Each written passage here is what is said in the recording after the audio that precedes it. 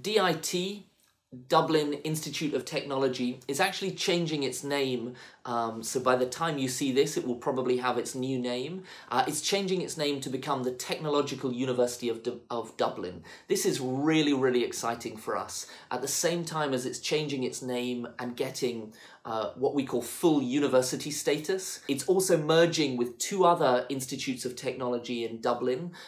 It is, over the next few years, building and developing a huge new campus in the centre of Dublin. So it's a really, really exciting time to join DIT, or TUD, the Technological University of Dublin.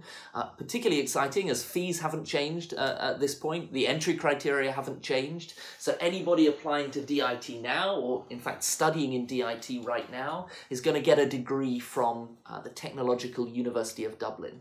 Now, the degrees that you get from DIT or TUD, bachelor honours degrees, master's degrees, just the same level as you would anywhere else, at a university anywhere else in Europe. I guess DIT has a little bit more of a focus on employability, career readiness, on helping students prepare for the world of work, a little bit more of a vocational focus.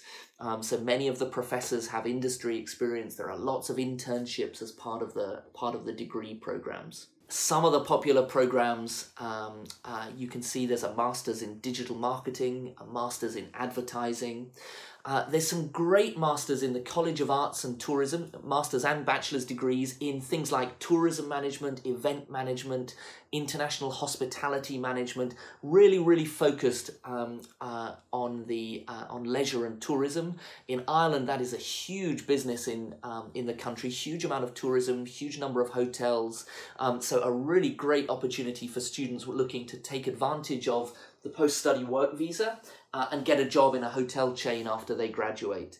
But there are also business degrees, very, very strong school of business.